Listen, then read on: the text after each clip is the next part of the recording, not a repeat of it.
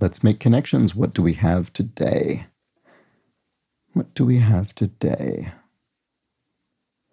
Fair and good are fairly synonymous.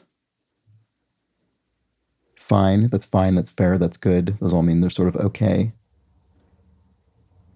Oh no, maybe it isn't that, because mint, I mean, mint means sort of perfect brand new condition, but these are all sort of grading adjectives for, I don't know, currency or stamps or something like that.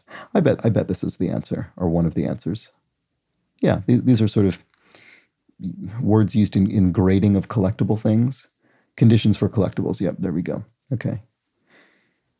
Oh, prong and a tine. These are both the sort of, well, I was going to say tips, but the tip of a fork or other pointed object.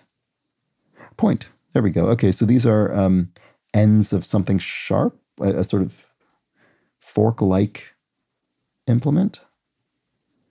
I don't see any other possibilities, so I'm going to go for that.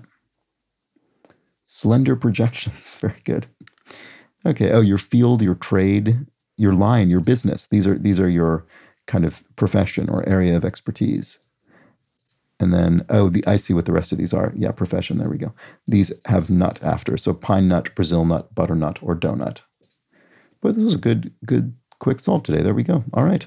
Words before nut. Indeed, those were the connections. Back tomorrow. Bye for now.